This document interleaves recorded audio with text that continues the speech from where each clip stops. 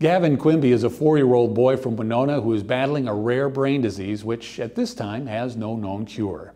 A group of Gavin supporters have rallied and will be holding a benefit for Gavin and his family this weekend.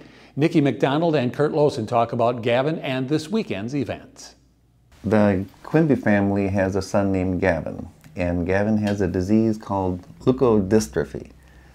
And the disease is potentially fatal, and at this time there's no cure.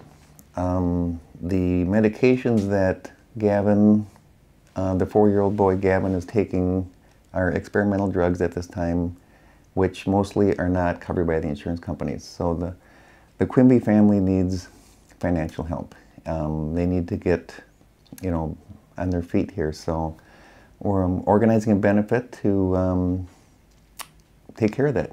Raise money. We're going to have a live auction, a silent auction, a bake sale.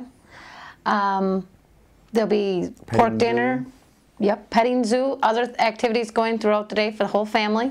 Come out and support the Quimby family and Gavin. We're going to have a silent auction from 11 o'clock and it will end at 2.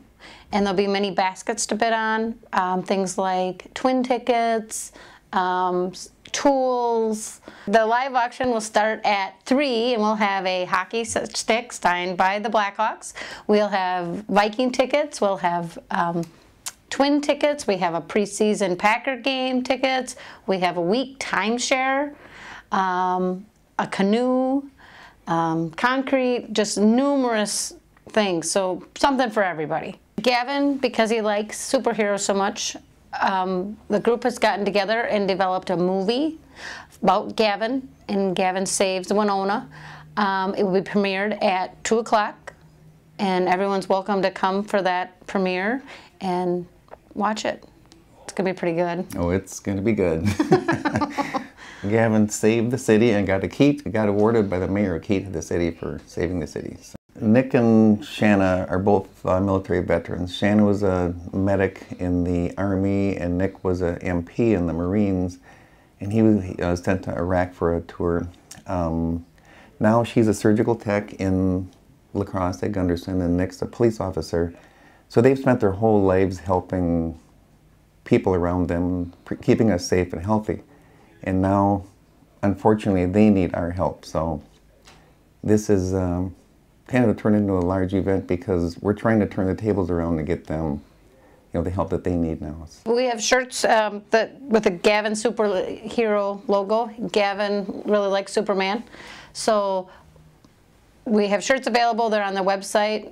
Gavin Flying for a Cure. You can buy them or they'll be available at the event. We also have some here at the police department. If you want to stop in, you can pick one up here during business hours, of course. So. And tickets are available here too. Yep. Okay. For $8 for a pork dinner the day of the event.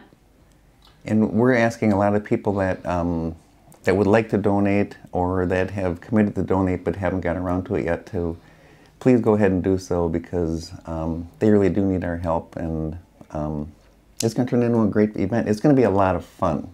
We're going to make it into a celebration and just have a lot of fun. So. And people that aren't able to come that day, they can donate at Merchants Bank. There's been an account set up there for Gavin. Again, the benefit is Saturday, July 26th from 11 a.m. until 9 p.m. at the Elks Lodge in Goodview. And all donations will be matched by Thrivent Financial for Lutherans. You can find complete details at gavinflyingforacure.com.